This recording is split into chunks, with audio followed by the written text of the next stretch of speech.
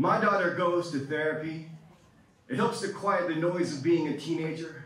It helps to bury some of the loss of losing a best friend at age 14. It helps to ground some of the soaring anxiety of a parent's high expectations. I sit in the false comfort of a lullaby lobby.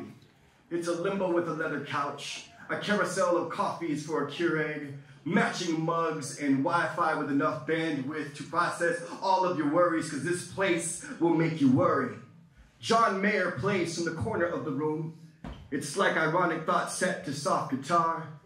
Fathers, be good to your daughters. And I question, am I enough of a John Mayer song for her? Do black girls even need therapy? How many black women who used to be black girls wish they had therapy? How many wish their fathers would have considered therapy? How many wish their fathers would have considered being a father? As a father, I'm reminded of all my dark places. I'm reminded of all my dark places, and I wonder if I left a map.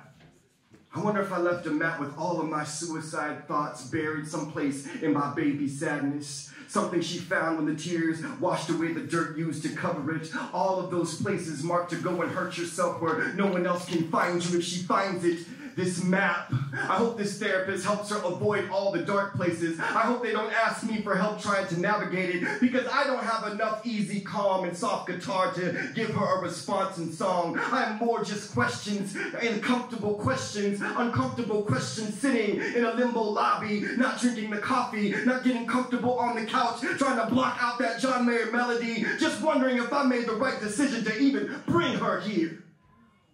Television has taught me that to be father to your daughter means making hard decisions, tough choices about how you want them to grow up. Because James Evans never took Thelma to therapy. Uncle Phil never took Ashley or Hillary to therapy. Black fathers don't take care of their daughters in this way. Instead, we hypertension, ghost story, father fable, and useless sage advice them with over-sensing masculinity, trying to tell them allegories about their black skin and their natural hair and the rivers their ancestors waded in to get them to be strong. Tell them about their strong bloodline and a fix-it-all Jesus that will make you unsad. The session only lasts an hour, but I need it to last a lifetime. I need it to lift her from a rock bottom, to raise her up in the morning when the depression is so heavy that not even her grandmother's black girl magic stained in her DNA will be enough to drag her out of bed in the morning. I need her to know it's okay to not be okay. She walks out of the session, a smile etched in her face, and I want to trust that that's a breakthrough, but good fathers will always question and worry, because I think that's what good fathers do. So I question, am I ever enough of a John Mayer song for this black girl?